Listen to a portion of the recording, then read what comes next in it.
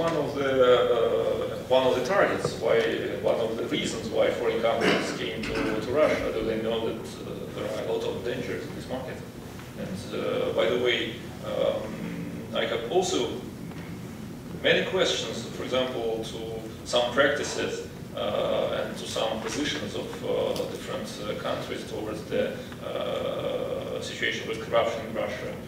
You know that I know that recently in some European countries such a law has appeared, and you have in the United States the law is Foreign Corrupt Practices Act. Yeah, it sounds like this. But unfortunately, the state demands from the company to be pure, not to give bribes abroad. But it will be much better if the state simply demand not to enter this market. Yeah, because if they demand not to be involved in these practices, in these controversial practices abroad, it will be impossible for the company to do anything on Russian market in particular. When the foreign company came on Russian market, it acts according to local rules. Fortunately or unfortunately, but they will not have effective business if they will not act according to local rules. And this Foreign Corrupt Practices Act, I consider it to be also a very controversial thing. I can explain you why.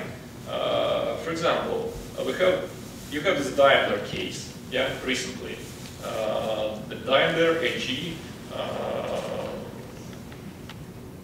agreed that they gave bribes to get kickbacks to get these contracts in Russia and in some other countries.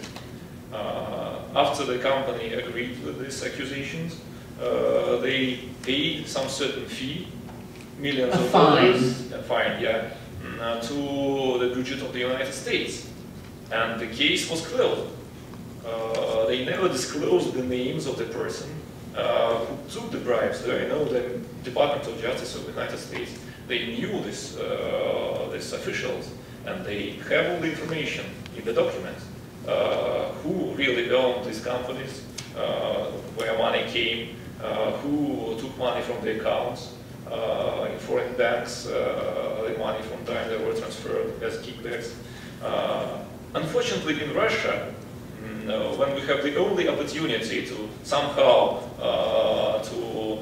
attack these corrupted figures, these corrupt officials, is the only opportunity for us is to publish their names. But we can't do it because in the United States you do not disclose this information. The state do not disclose this information. I understand that different states have national interests. It is not a task for the United States to struggle with corruption in Russia. But it looks like a deal. You can pay some percentage from this corrupted deal you have in Russia, and we will just close the eyes and never mention these figures in any reports, and you can do the business with them in the future. In the future, yeah. Then it's not a struggle with corruption. It's just a percentage from corrupted deal to the budget of the United States. It looks like this. Hi, I don't have a very loud voice, but I'll try.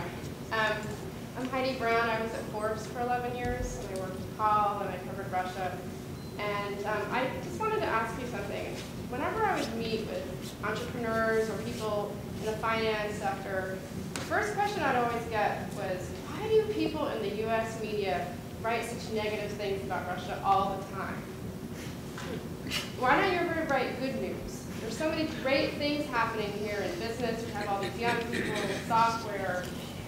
And I just was wondering, you know, they would literally be genuinely perplexed and frustrated. So I'm just wondering if you have any thoughts about that. We have the same example.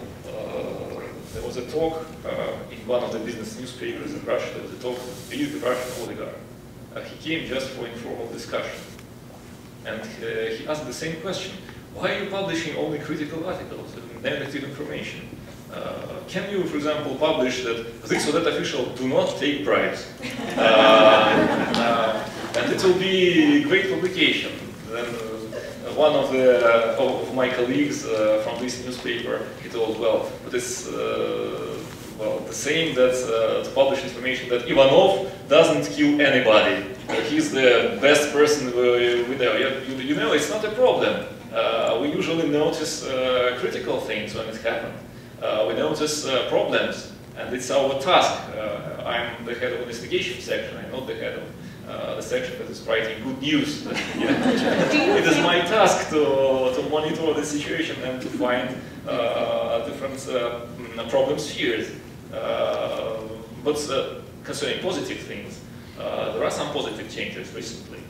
I understand that if to compare all these well, problems that we have in Russia with some positive changes, maybe the positive changes looks like, well, nothing, but still we have. We have reports from different companies that sooner or later, recently they understood that to attract money from the West they need to be as transparent as possible. They filed the reports, they tried to, and they went to London to trade shares. Yeah, they became international companies, they attract investors. We have, concerning journalists, finally we have databases that are absolutely legal. You know that in Russia there are a lot of illegal databases. You can get information absolutely about everything from illegal databases. But there are legal databases now, and you can legally get information about companies, about limited liability companies, about the directors of the companies, about the founders of the companies, and it is good. It is good changes. Recently we have this anti-corruption law that finally adopted. Yeah, it is weak now. It is just the start of the process. Of course, the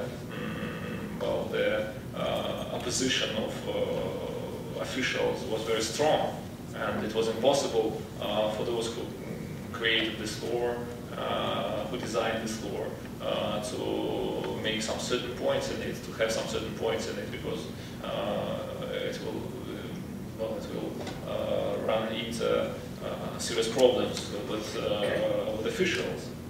But still we have this beginning, and I think that in few steps, maybe with several years, maybe during 10 years, the situation will be improving. By the way, it is good that businessmen finally understand the danger of the situation, and they try to unite in different unions to struggle against these things and to demand some changes in the law, or to make some public statements or not public statements that they will not pay bribes to anybody. It is idealistic, but it's a beginning. I suppose that sooner or later Russian big businessmen, and maybe the children of Russian big businessmen who had no sins in their past, they have no criminal activity in their past, and they have nothing to fear about criminal cases, they will understand that they need much more independent to be much more independent from the state. And maybe they will start practices controlling the state and asking for a kind of report from the part of the state officials what they are doing and why they are doing this or that.